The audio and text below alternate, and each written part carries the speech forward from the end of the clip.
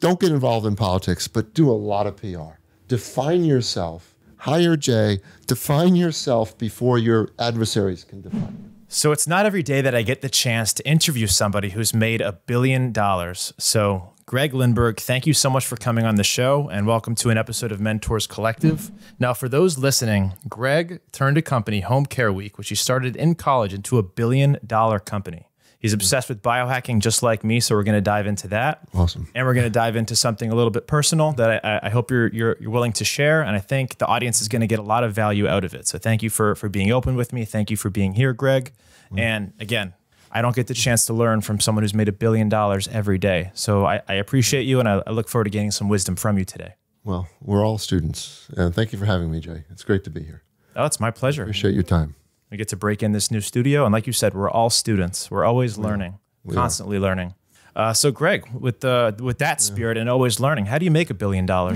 Well, it's a period of making mistakes over and over again. The art of success is learning how to fail. The first book I wrote was Fail Early, Fail Often. The more failure you have in life, the more you see failure as a practice shot, the more chance you have of ultimately being a success. Our whole society teaches us not to fail. School, you get an F. That's a terrible thing. But it's not. All of my great lessons, all of the successes, all of the forward progress we've made has come after failure. That's a great insight. Failure is experimentation. And if you're constantly experimenting, eventually things are going to work. I think people get complacent. People get scared of failure. So I'm sure you failed a few times throughout your journey, but I'd love to hear what that journey was like. The timeline from in college, you're starting your first company, now to starting a company worth over $1 billion. That doesn't happen overnight. That's not all luck. How did that happen? What was the journey? I would describe it like this. In quantum physics, there's a concept of everything that can happen does happen. The world that we see actually exists as a probability wave. And you keep in your mind that everything that can happen does happen. You just have to find the right way to accomplish it. No matter what kind of challenging situation you're in, no matter what kind of business problem you have, personal problem, legal problem, whatever challenge you have, there's a solution. There is a vision of your future where you've succeeded. It's out there. Yeah. And on a quantum mechanics level, some physicists believe it's already happened, because time is invariant. Time goes backwards and forwards. So you have to keep that in mind. There is a solution. There is a way. I just have to keep going. And the art is to keep going. Never, ever quit. Quitters never win. Winners never quit. So as far as the journey, it's been 1,001 different attempts in different directions. I started with Home Care Week. You mentioned Home Care Week. That was my first product. It was a healthcare compliance newsletter for home health agencies. This is back in 1991. This is before the internet, when I wrote this thing up and I mailed it out to subscribers, and I got $200 checks in the mail for subscriptions. And that was a good day when I got a $200 check. So I remember driving to the bank. I have 1 or 2 or 3 checks, and that would be a great day. 3 checks, $600, $700. And so I had a little one-room office that I paid $285 a month for. I slept in the office. I lived in the office. I ate at the Golden Corral, and I showered at the gym. I didn't have an apartment. And I did that for years. Actually, throughout my 20s, I didn't have a girlfriend. For most of the time, I just worked. I was kind of a monk. I just focused. And I love what I did. It was, a labor of love. And that ultimately led to a business. By the first 8-9 years, I was doing about $5 million in revenue, a publishing company. Okay, and so then the newsletter turned into a publishing company. Correct. Okay, what were you doing in that publishing company? Publishing other newsletters. We started one newsletter, and then we launched a whole bunch of newsletters, from technology to market research and all kinds of other things. And then we started buying companies. And in 2001, we did our first acquisition. And since then, I bought about 125 different companies. Wow. All in the same industry, all in publishing? Highly varied. Our business today, the Global Growth Group of Companies, which is the group of companies that I'm the beneficial owner of, have about 50 different operating units. We range from publishing still to training and certification, to technology, to healthcare software, to debt collection, accounts receivable management, to we own, I'm the beneficial owner of Beckett, which is a big sports brand. Cool. So we have a whole wide variety of different businesses. It's fairly diversified, about $1.7 billion in revenue this year. I've talked to a few billionaires, and a lot of things they have in common when I'm trying to extract this information from their brain is that there's a few leaps that they've went through to become a billionaire. They didn't just go from like one company and then grew that company to $1 billion in a straight shot. There were several events that happened in their business career that led to that $1 billion idea, that $1 billion business. What was the first big leap for you? Was it turning that newsletter into a publishing company and building the publishing company? That's a great question. I think the very first thing is to take the leap to go out on your own, be an entrepreneur, to take the leap to be out and try to create a business. I remember I had 12 employees when my dad was still asking me when I was going to get a job. He didn't understand. He was a pilot. He had a job his whole life. And so cutting against, I mean, my family, there's no entrepreneurs. And, my mom and dad were, that wasn't their thing. So going out on your own is very important. And then the second most important thing was basically be willing to sacrifice your personal life, unfortunately. To be a successful entrepreneur, you've got to sacrifice. I didn't have in my 20s, for a young man in their 20s to have no social life, that's difficult. That's your prime for a lot of men. And so you have to make a sacrifice. And then number 3 was mastering the art of buying businesses. It's really important in growing a business. You can't just grow organically to, most businesses can't grow organically to $1.7 billion in revenue. You have to buy businesses. So buying businesses is absolutely critical. And there's a lot of people who build a successful business, generational change, they want to retire, they want to sell. So learning how to buy businesses is probably the single most important thing I did in building this group of companies. So your secret to building wealth, because everyone seems like they have a different path that they take. You ask 10 billionaires how they made $1 billion, the answers seem to be very different across the board. So you found something that worked for you. You were good at buying businesses. How did that method work, like start to finish? How did you identify businesses that you wanted to buy? Obviously, they weren't all in the same industry. Correct. And then what did you do once you bought those businesses? Why were you able to transform them into businesses that made you a billionaire? That's a great question. So the first thing is taking a look and reevaluating everything in the business. A lot of people have run a business for 10 or 20 years. They've owned it, they started it, and they kind of got stuck in their ways. A fresh perspective on a business can have a tremendous impact. So the biggest thing we did very early on in 2007, we opened office in India. And that was in the days when moving positions to India was not a big deal. Not a lot of people were doing it. It was kind of rare. And so we were really early on in the publishing business of building a fantastic Indian team to run our publishing companies. And as the publishing industry started to die, we kept making money because our costs were lower than everybody else. We did the layout over there. We did the graphic design over there. We did some of the editorial. We did all the marketing, So the whole publishing process, the accounting, the HR management, all that stuff can be done out of India. And so just simple innovation like that, these small publishing companies, thank you, these small publishing companies don't have an offshore office. Now today, 2023, it's very easy to hire one person in India and you can hire them in Ukraine or Bulgaria or wherever. Right. Offshoring is no big deal now.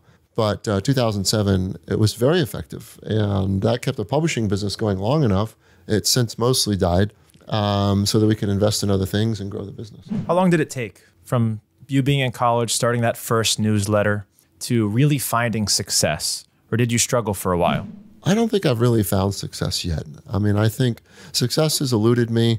And I think once you find success, it's the beginning of the end. When you say, hey, I'm successful, I can rest on my laurels, I can relax, that's dangerous. Right. You can't relax. Entrepreneurs, I feel like, good ones, never relax. You can't. The bar is always moving, as it should be. If relaxations are very dangerous in business. As you grow, what happens is you move from worrying, the first concern is cash flow and payroll and your customers. And then you worry about competitors. And then as you get bigger in this country, sadly, you worry about the government coming after. And look at Elon Musk. His number one concern is the government coming after him. Right. They just announced yesterday that the grand jury is looking at indicting Elon Musk for something related to his personal expenses at Tesla. His number one concern is the government coming after him. So you always have someone coming after you. And it's not, you can't just relax. My competitors are mastered. That's a piece of cake. And if I was still a small little business, the government wouldn't care. Right. I wouldn't be a big target. They like big targets. They like big news. So you always have to be concerned about something. You know, maybe the next thing to be concerned about is UFOs. I don't know what we're going to be concerned about next, but climate change is a big deal. Politics, government, war with China. I mean, that would be a huge problem for most businesses if there's a war with China.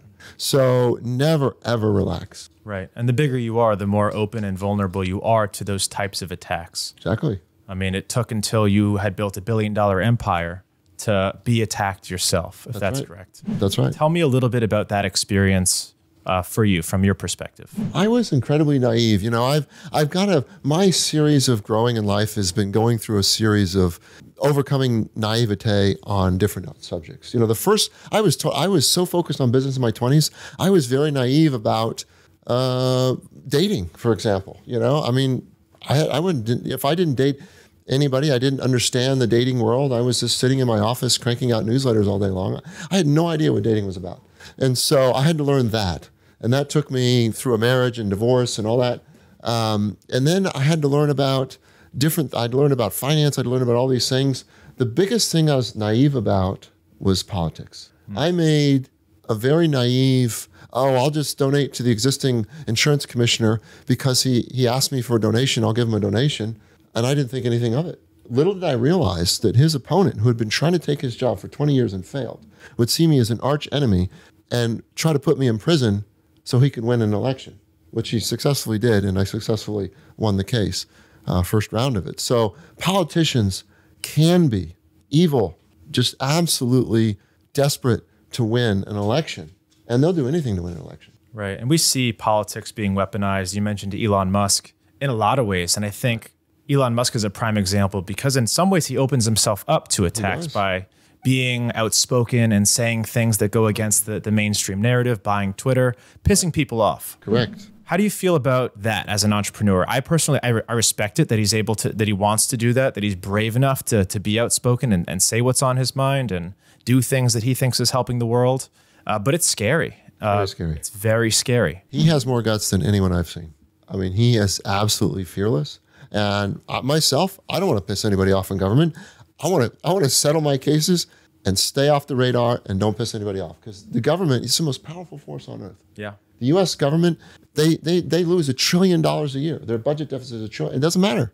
I mean, they don't have to balance their budget. They'll just grind you into the dirt. They'll hire prosecutor after prosecutor, file charge after charge, and they will grind you and grind you. I saw it when I spent 21 months in prison. They grind these people they actually grind them to the ground, and that's how they win. They don't necessarily have justice or truth or any of those things in mind. They just want to win, and they will grind you until they win. And it's scary. And so, yeah, you don't want to fight the feds. You want to stay 100. I mean, we say 10,000% compliance. 100% of the time, we follow 100% of the rules, 100% of the time, and you could still go to prison doing that. Right. I mean, I said on the FBI tapes in my case, just the last thing I said was, I want to just make sure, very crystal clear, everything we are doing here is fully compliant with the law. And around the room, lawyer, chairman of the NCGOP, Mike Causey wearing a badge, insurance commissioner wearing a badge, everyone said, yes, there's nothing wrong with it. They still indicted me, and I still went to prison. So be very, very careful. And I all that is coming to a huge admiration for Elon Musk. That guy is tough. He's a warrior. He absolutely is, and that's why he's successful. He's going to turn Twitter around. He has a near-death experience with Tesla now and then. SpaceX is doing great, and I think he's going to do wonderful things with Neuralink. I think there's big opportunities there with the brain-computer interface. I'm with you there. I could talk about Elon all day. Yeah. Going back to kind of what happened with the indictment. Yes. We said we're always learning as entrepreneurs. Is there a lesson here for upcoming entrepreneurs or people who are running a big company that maybe haven't run into issues yet? What can those entrepreneurs learn, look out for? What should they be aware of that they might be naive to now? I think the most important thing in today's political world, where political moves end in prosecution. The prosecution has become a political weapon in today's country. We see politicians using the power of the Department of Justice to go after their political enemies every day. It happens on a state level, happens on a federal level. And so you have to be religious in avoiding politics. If you want to be in business, business is really simple. You serve customers, you deliver value to people, and they buy your products. politics. Focus on that. And it's a gratifying game where you can build a company and you can build a customer base, you can build a brand, you can do all these things that are building. Politics is exactly the opposite. Politics is the ultimate lack of integrity. I mean, you basically say something that people want to hear instead of saying something that's real about your product. So if politicians ran businesses, they would fail overnight, because business is about integrity, about honesty, about your brand, about doing the right thing. I mean, I said on the FBI tapes, we're going to do everything right here. We're going to follow every single piece of law out there. That's one of my quotes. And that's how you do business. In business, you follow all the rules. You are religious about rules. If anyone tries to violate a rule, you push them out immediately. You can't have that in your company. Right. And so politics is exactly the opposite. They bend the rules, they make up the rules, they use, I mean, it's crazy. Avoid politics. Avoid politics. Don't donate. Don't open your mouth politically. Exactly. Do not donate. I mean, Disney got a huge problem here in Florida. Yeah. They got involved in politics, and now DeSantis is going after them with a knife. Yeah. It never ends up well, but companies keep falling into it. Do you think that's because they just get so big that they get dragged into it by politicians and by people on either side demanding they make a statement? Why? Jay, it's a great question. And the truth is, businesses are extorted by the politician. I didn't want to give any donations. The first campaign donation I gave to the incumbent was because he asked me. And then he said, well, can you do a fundraiser? What do you say? He's my insurance commissioner. No, go F yourself. No, that ain't going to work. Yes, we'll do the fundraiser. Right. So business people don't want to spend money on politics. It's an expense. And so they get dragged into it. Politicians are hammering these guys for donations. Right. And this politician, he had 107 attempts to get me to do a donation to his campaign, all to try to set me up. 107 attempts. I kept saying, no, I don't want to donate. And he says, well, I'm the insurance commissioner. You got to donate to me. He literally said that on the tape. So sadly, it's extortion. It's a cost of doing business. And, if you're Pfizer or you're Merck or you're, Boeing or you're one of these guys, you have no choice. Yeah, you have shareholders too, which is a different story. Yeah, shareholders, a whole other case. I mean, the biggest companies, all the Fortune 500 companies pretty much, they have no choice but to be involved in politics, to defend their interests because the politicians are hitting them, et cetera. So say you could go back and the congressman, the commissioner comes to you and asks you for a donation over and over again. What is the right response? I would never take another meeting with a politician. And if the meeting absolutely has to happen, have your lawyer do it. Yeah. Send your lawyer, send a criminal defense counsel. Like a mob, keep them out of your life. Absolutely. Do not go to fundraisers. Do not do fundraisers. Do not donate. If you have to deal with politicians, hire a really good law firm and say, I'm not doing any of these meetings. A lot of people get sucked into the glory of it. Oh, I can donate. And politics is about honor. It's not about truth. Plato's hierarchy of the soul. At the top is the truth. Business operates on truth. Yes. The truth is your financial statement, your customers, your brand. That's truth. Politics operates on honor.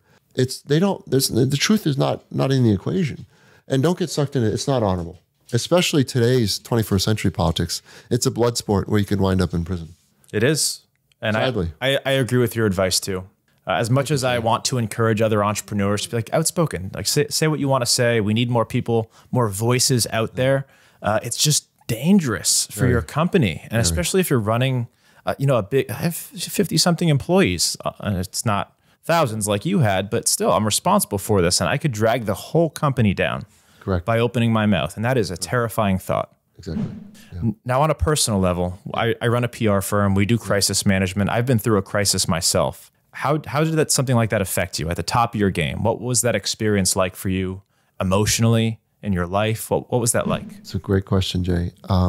It started out, I was depressed. I was like a deer in the headlights. I didn't know what to do.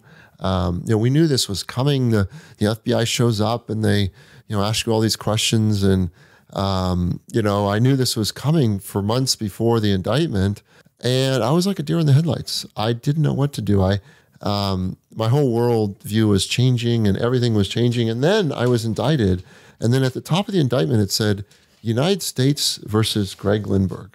I'm like, game on, bring it. You want to fight? Let's fight. So It put me into that. Oh, okay, I get this. It's Greg Lindberg versus the United States. Now we have something to fight about. And so I got focused. I got onto the PR. I got onto the PR, by the way, and you're in a great industry. PR is everything. There's a great quote from Bill Gates. He says, if I was down to my last dollar, I'd spend it on PR, because PR will define you. And unless you define yourself, your enemies, your adversaries are going to define you. So business people, don't get involved in politics, but do a lot of PR. Define yourself. Hire Jay. Define yourself before your adversaries can define you. No, thank you for sharing. I agree. And honestly, it's how I got into PR too. You learn by force. Most people don't even think about it until it's too late. And they need to, because it's everything. It's everything. It's everything. Yeah, exactly. That's very good. So one of the hallmarks, like what you teach, the core of it is motivation. It's self-discipline, and now it's longevity. Yes. Tell me a little bit. Obviously, we could probably talk about motivation for hours, because it goes so deep. What are some of your tricks or lessons that you teach to stay motivated, to become a motivated human, and to make that last several years all the way through success, and then to keep pushing once you reach that hypothetical bar of success to that next stage and the next stage until you've been able to build a $1 billion company? How do you do that? That's a great question. A couple of techniques. Motivation starts with daily habits. You build these daily habits into your routine. So let's just talk about exercise. Exercise is difficult for a lot of people, and exercise is brutal. I worked out my 2-hour workout today, and I didn't want to do it. God, boy, I really don't want to do exercise today. So I envision I'm doing a 90-hour fast every week, and I break my fast tonight at 9:30. I'll have a nice dinner. And so you move the screen. There was a quote from this Netflix series, Altered Carbon, where this guy, he was this envoy, and he says, how do you make it through torture? They're torturing him, and he's making it through. Psychologically, you just move the screen forward. So no matter how bad your life is, no matter how hard the workout is, or how painful your fast, or your business problem, or your stress, or whatever business issue or physical or personal issue you're dealing with, move the screen forward. Because there's a beautiful screen. Maybe it's when you're reading reading a bedtime story to your son, or maybe it's when you're taking a vacation, or maybe it's simply when you're having a feast and you're going out to a nice dinner.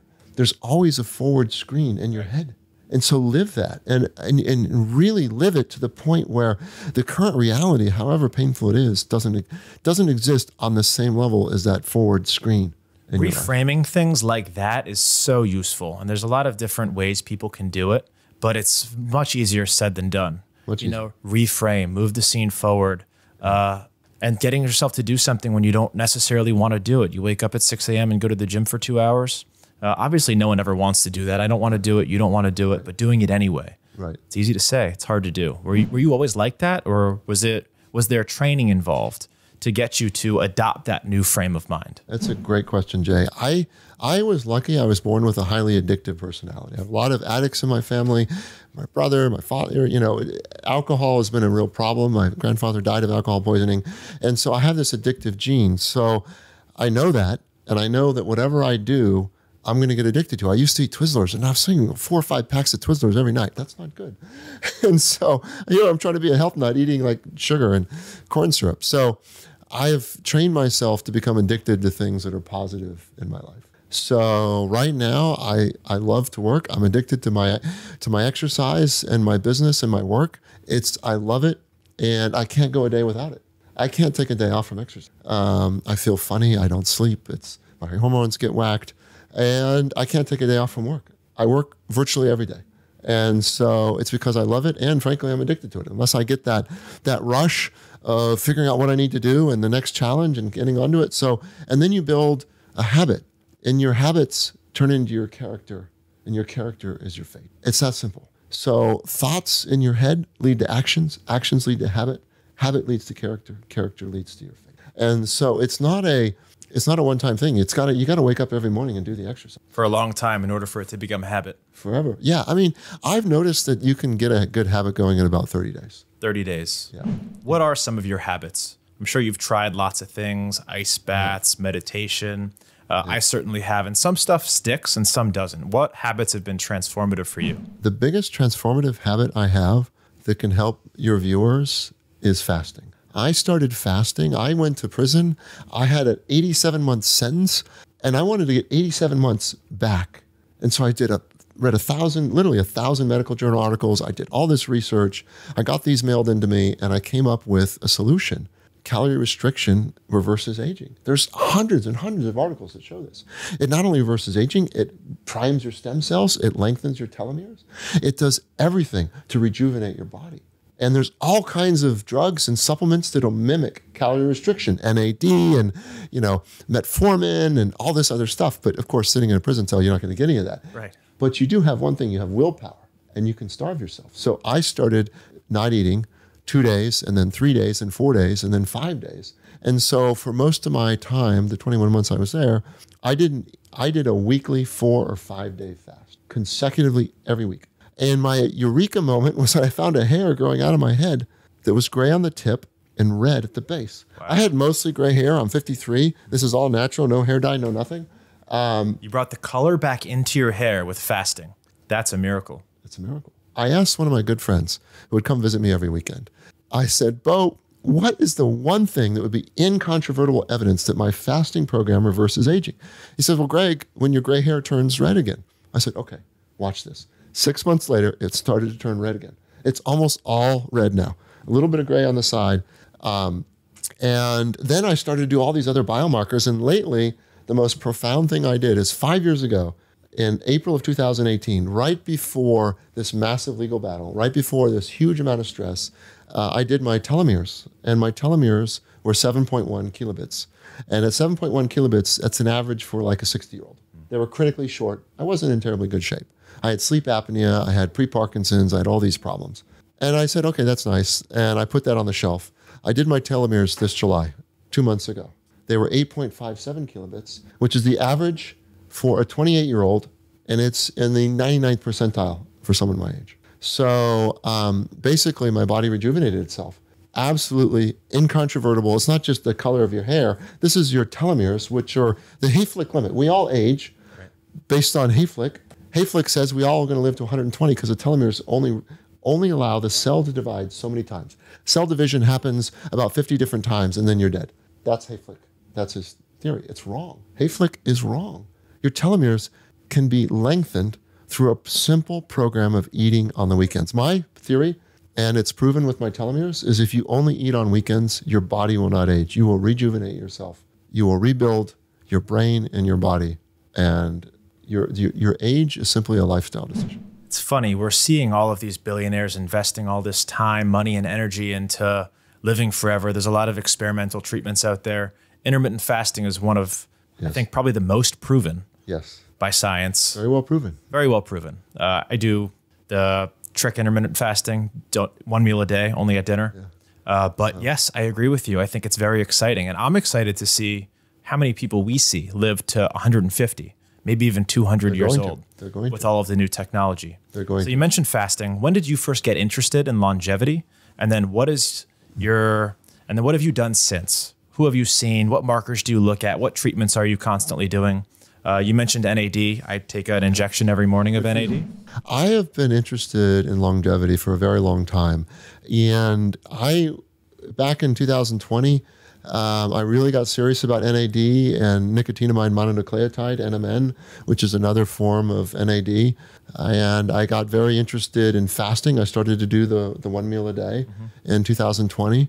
And I had a wake up call. I went to a physician that advertises a full body MRI and a full body CT scan. I did that, and I already had congestive blockage in one of my heart arteries, which I thought it was in great shape, and that's a big problem at my age. So I got on the fasting program, but I didn't have the discipline to really go and do it to actually restrict your calories for real. There's all these calorie restriction mimics, which are actually very valuable. And now, in the last few years, you have injectables. You have epitalin out there, which lengthens telomeres and promotes mitochondrial biogenesis. You have all these peptides, which are coming on the market as injectables. NAD is an injectable, which is exactly the right way to do it. Goes straight to your bloodstream. I mean, I was taking mega doses of vitamins, NAD vitamins, and that just gets mostly processed out in your gut. So I think, having seen some friends who are doing peptides and doing NAD, and you can just touch their skin. It feels like baby skin. And I can see them getting younger. The face is flawless. I think it's possible, And they do some intermittent fasting. There's one friend of mine, she does 1 meal a day. And I think that program actually will stop aging. I've seen it myself with some of these people that are doing this program. You don't need to go the 4 or 5 days, brutal, no food. And that's dangerous for some people because you can lose too much weight. Yeah. My biggest challenge in doing the 4 or 5 day fast is constantly trying to keep my weight up. Yeah, hard to build muscle when you're only eating twice a week. Precisely, exactly. Yeah. But for most people, I think the revolution in longevity is coming with the supplements and the injectables particularly. Have you experimented with any of the more out there treatments? For example, like blood boys. I think some of the billionaires are finding younger men or younger plasma siblings to do blood transfusions with them. Yep, good question, Jay. That's been proven effective. There's a physician out there, Diane Ginsburg, who's proven in several different studies it reverses Parkinson's symptoms, and it's very effective. Yeah, I am an absolute hypochondriac. I'm nervous about injecting anything in my body. I don't like needles, and I don't do the injectable vitamins. But no, I have not experimented. But I was planning on it. I was researching it, and until I discovered simply the old-fashioned starve for 5 days.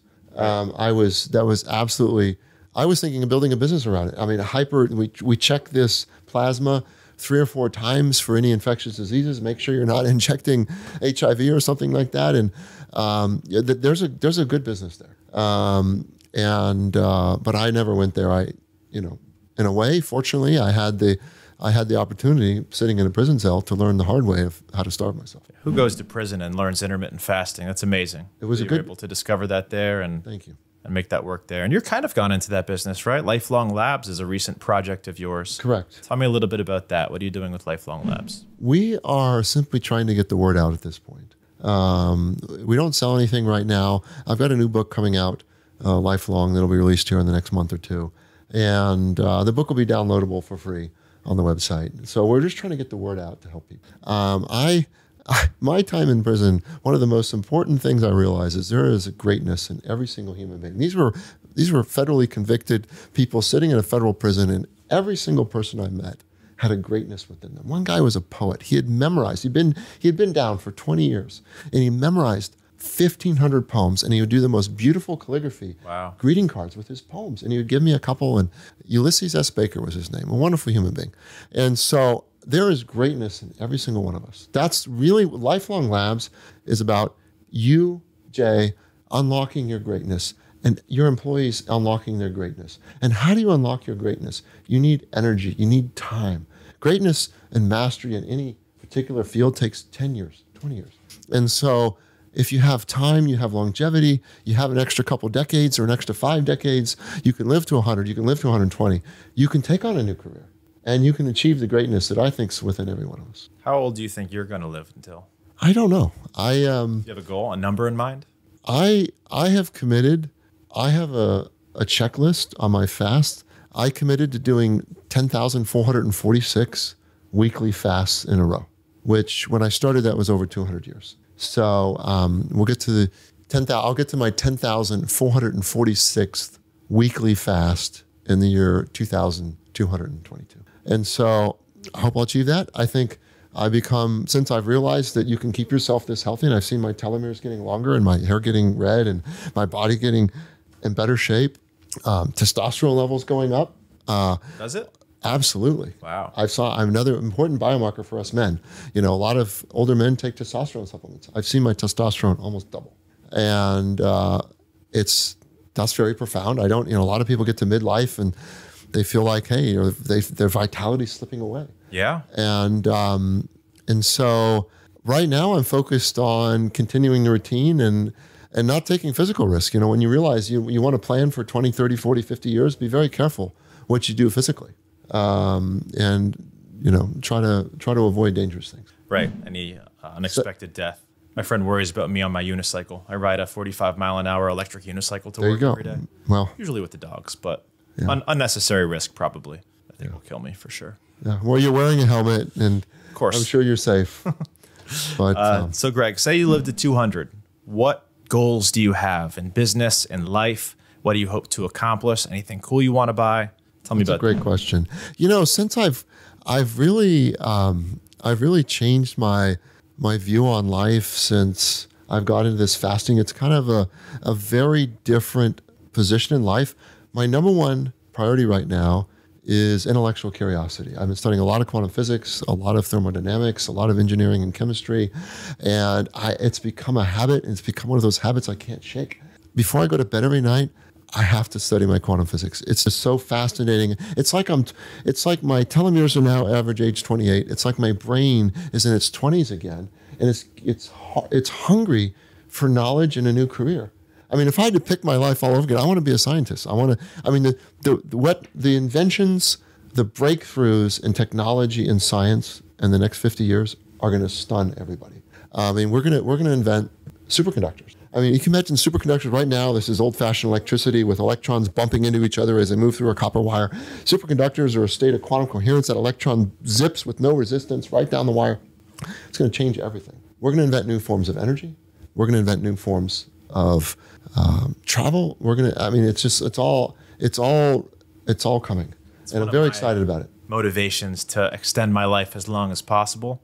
I want to be here to see all of it. You're going to see it. Everything that happens. You're going to see it. Aliens might be happening now. That was on my list. Exactly. That's one thing to worry about. I mean, You think they're real?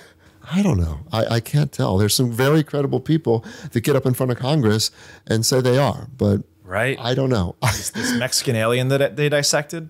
It's crazy. Yeah, it's really crazy. I'm not sure what to make of it either. It all feels like a big distraction, but like you said, there's some really credible people out there getting in front of it. It's a cool time to be alive. It is. I know one thing I learned about the truth in medicine, studying medicine and coming up with this longevity program, was unless you got 100 medical journal articles saying the same thing, you can't trust it. And so intermittent fasting and doing a 1-day fast, doing a 2-day fast. There's a whole series of articles that a 2-day fast, a 48-hour fast is equal to 1 chemotherapy treatment in terms of shrinking a tumor.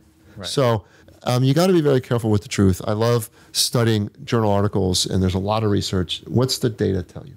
And so the data on aliens, I don't know. I haven't seen it, so I don't know.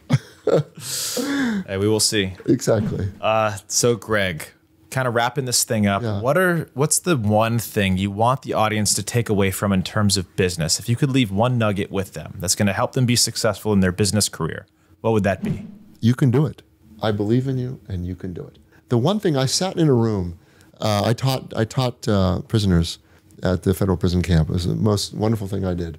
And these were guys that are gangbangers and drug guys and, gunshot wounds, knife wounds, all this stuff. And I said, William, I believe in you. You can do this. You can do this. And the guys had tears in his eyes. No one ever told me that. Wow. No one. I mean, you come from a great family, Jay. I'm assuming, given your success in life, your mother, your father had confidence in you. Yeah. They told you, Jay, you can do this. They had confidence in you. A lot of people in the world, they don't have that lucky, they weren't the lucky sperm that got into a family that loved them unconditionally. I'm sure your parents love you unconditionally. Mine did. Great people. And so you need that. You need to love, you need unconditional love to love yourself and to allow yourself to fail, to have confidence that you can do this, because you can do it. I love that.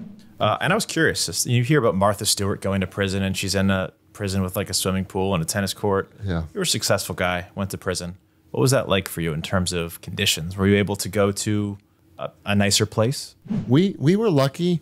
I was lucky that I went to a minimum security prison camp, which was not a high-level prison, not a low-level prison, but a minimum-level camp.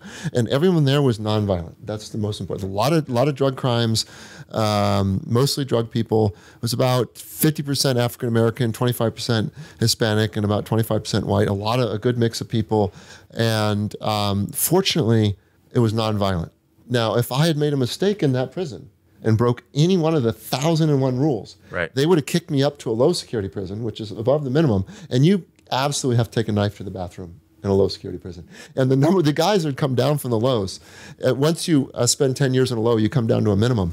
And they would say the number one thing they heard on the loudspeaker in the low was blood spill, unit 3, blood spill, unit 4. There's people getting cut all day long. Jesus. And they had to go clean up the blood. I never heard blood spill once. And there was a guy that got into a fight on the baseball field. They kicked him out immediately. So the Bureau of Prisons does a wonderful job removing the violent inmates from the minimum security plant. So everyone there could be your friend. They weren't violent. Good. That would be. That was a blessing, a huge the blessing. scariest moment of my life. Thinking, oh my God, like I'm gonna go to a prison. You hear about what happens in prisons. The best friends I will ever have in life came out of that prison. And now look at you. You're helping them, helping prisoners. I am. They're wonderful people. Great people. Good for you. Thank All right, back to business and growth. Yes. You seem very well educated across a multitude of disciplines. Thank you. You've probably read a lot of books. I'm curious what books have made a big impact on you. So if you were to leave the audience with a few book recommendations, what would those be? Well, thank you, Jay. You're very observant.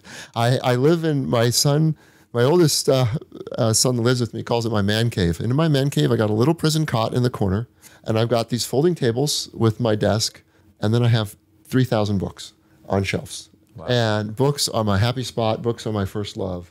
And the most important book, I think, for any of us to read is Think and Grow Rich by Napoleon Hill. It's a classic, how to train your mind and your character. The lessons from Think and Grow Rich by Napoleon Hill are timeless. It's a 100-year-old book. Yeah, great book. I listened to that thing on tape for 1,000 times. I just kept it going. This is a tape. I'm dating myself. Back in the 90s, you'd put a tape in your car and it would run. And it's just, I mean, thank God for Napoleon Hill. He is more responsible with the formation of my character than just about any author out there. Yeah, that was a great book. I also read it several times. Anything else, if you were to pick a couple more? I think, some of the other health and wellness books are powerful. I mean, David Sinclair has a book out there on longevity. It's a very good book. I think some of the books on the 80-20 principle, there's a book talking about 80% of your activity is a waste of time. There's 20% of what you do that truly delivers results. Yeah.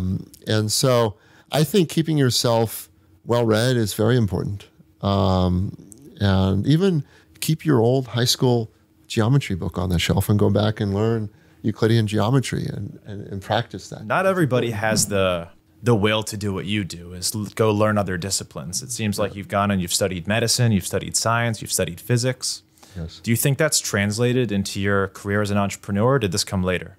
I think it's a result of fasting. My brain, when you fast for 4 days, lots of studies show that brain-derived neurotrophic... Run on ketones, it's different. Exactly. Mm-hmm. And your brain grows. Your brain has a brain growth hormone. When you have a stroke and you go into the hospital, they're going to give you BDNF, brain-derived neurotrophic factor. And they want your brain to recover and grow from the stroke. But your BDNF naturally is 20x after 4 days of no food. And so you know what you need? If you're at 4 days of no food, you absolutely have to study something. Because another that you're going to eat. And so for me, I love it because it keeps my brain away from the hunger. Love that. Well, Greg, thank you for coming in and sharing some of that big brain with us today. Thank you. I learned a lot. I know the audience did too. This was a blast. Thanks again. Thank you. It's been wonderful.